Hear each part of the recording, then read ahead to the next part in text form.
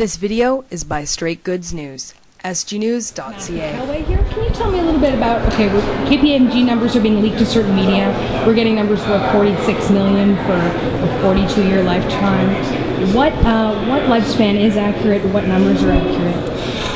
I think it's been unclear what lifespan is accurate.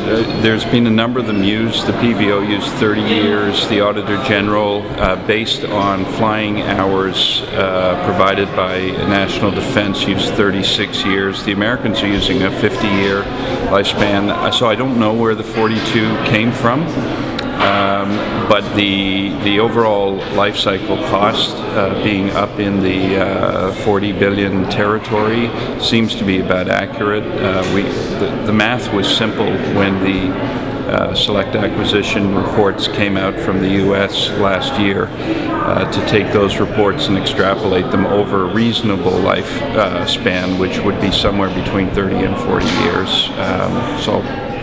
The KPMG results, people are speculating, might be tabled the following week when the House is no longer sitting. Right. Is that a way for the Conservatives to avoid the realistic numbers?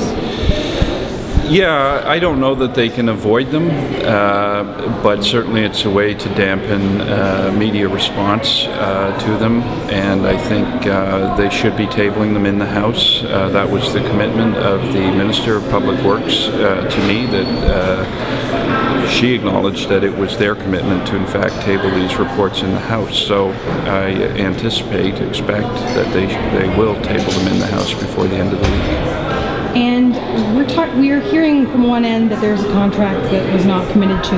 Yeah. From the other side that there was a committed to contract. Yeah. What's the reality there? Well, these guys some time ago built their own box on the F-35 when they were so adamant that this was the plane that we had to have, and it was plan A, B, C, and Z was going to be the F-35, and now they're trying to get out of the box they created. Part of the box they created for themselves was propagating that they actually had a contract for these planes, and there is no contract for the planes. They've always been free to go to an open and transparent competition, always been free to implement the procurement process as it stands here in Canada, and there's nothing that prevents them from doing that now. In fact, the Prime Minister today seemed to want to muddy the waters by suggesting that people would lose their jobs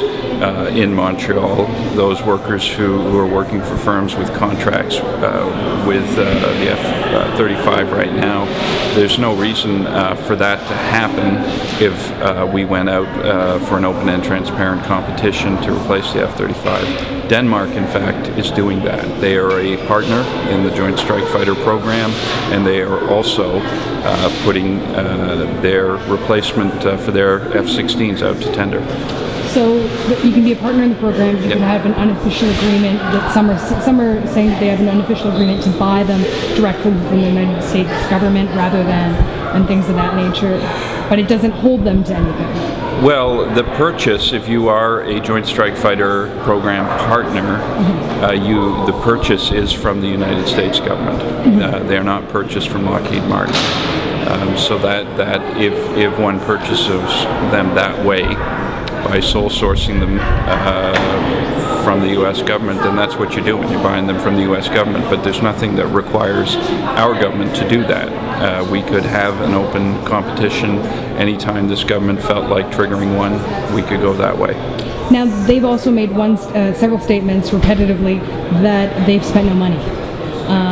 Obviously haven't purchased it yet, but what have they spent money on? So as a partner in the Joint Strike Fighter Partnership Program, they have committed to $710 million to continue to be part of this partnership, and to let Canadian aerospace industry kind of play in the global supply chain for the F-35. And part of the memorandum of understanding that they've signed as part of that partnership exposes the Canadian government to another $250 million worth of liabilities. So another $250 million we could incur. They're non-recurring costs that get divvied up amongst the partners in the program. So we are close to this government having committed $1 billion to this program. And interestingly, Canadian industry has only received less than half of that in terms of contracts. So the Prime Minister's comments today about the hundreds of millions of dollars worth of contracts that have come to Canadian companies, well, indeed, there have been $435 million worth of contracts that have come to Canadian companies, but our government has spent or is committed to spending close to $1 billion to be part of the program.